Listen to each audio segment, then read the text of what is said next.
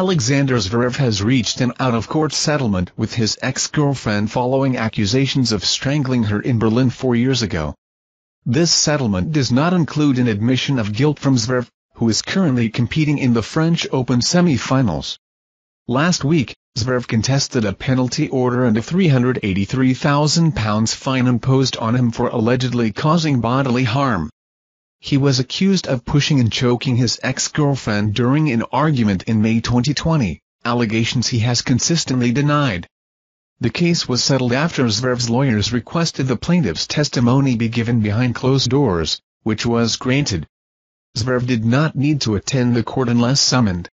Despite these legal issues, Zverev continues a strong performance at the French Open, advancing to the semi-finals for the fourth consecutive year.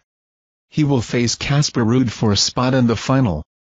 Zverev, ranked 4th globally, aims for his first Grand Slam title, having previously come closest at the US Open in 2020.